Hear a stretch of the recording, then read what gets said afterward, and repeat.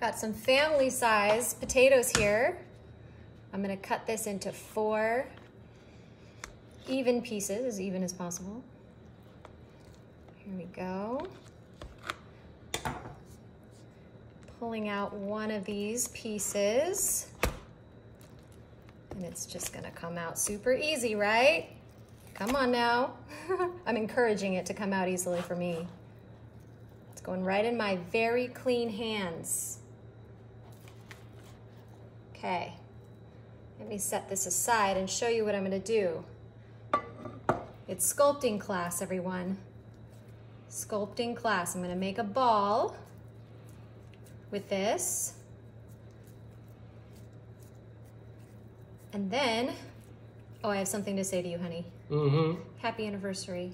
Oh, well, thank you, Happy anniversary. Happy anniversary to you. I am making something that your grandma used to make for us to enjoy together at lunch. And we're going out to dinner, so the leftovers are for our kids and the babysitter while we go out for our anniversary tonight. But now when you make this, you can use fresh potatoes that you have made yourself.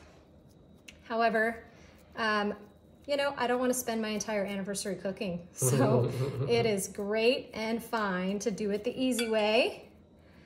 There's my little potato bowl. All right, we're gonna make 3 more of these. All right, the bowls are ready. They are ready to be filled with delicious things. And the first delicious thing is some freshly grated mozzarella. I'm just gonna put a little handful in each bowl, right there at the bottom. So good. There we go. Next up, we have some ground beef. Now, we already made this. We cooked this up with some onion, some salt and pepper, and some tomato sauce. Was it tomato sauce or marinara? Well, you can use either. Oh. Whichever you prefer.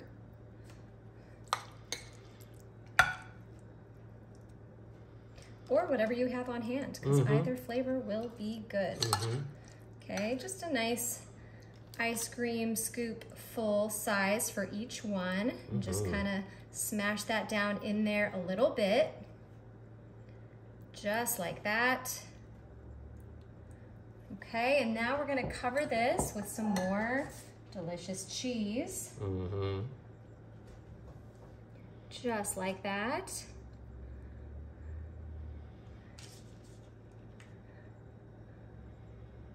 Yum. Okay, so now while you're cooking this in the oven, it depends on how hot the food is that you're working with. Our ground meat was cooked a little bit earlier, so it has cooled off, and our potatoes are cold.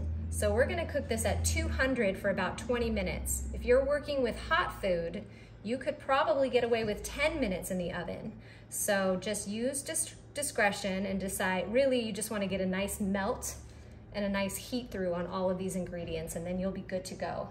I'm gonna add a little bit of fresh parsley on top because I love that flavor and that color to pop out on that. And these are gonna go in the oven now, just like I said, for about 20 minutes at 200. Look at these beauties. I'm so excited to dig in. Your grandma was quite the cook and so creative, and I just love this. I decided to turn on the broiler for just about 2 minutes, so it gave it that nice brown on the top. I just wanted to give it a little bit of extra, which is why I did that. Taking my time, getting this out, trying to get this out in one piece. You can do it. Can I? I don't know, we'll find out. Yeah. Ooh, yeah, well, I missed some, but that's okay. It still looks great. There we go. I'm gonna bring this right over so you can see. Look. There we go. Look at that. Just a perfect serving size. I'm not sure how your grandma kept it together so well. Maybe she added cheese to her potatoes. I don't know. That might be something to try next time to see if that That keeps the bowl together a little bit better. Well, maybe they might know in the comments. They could let Oh us yeah, know. let us know in the comments. Always. We are always open to suggestions. Because we read all those comments. Right. Yes, we sure do. And comment on them back. Reply to those comments, right? All right, digging in, taking a bite. Here we go.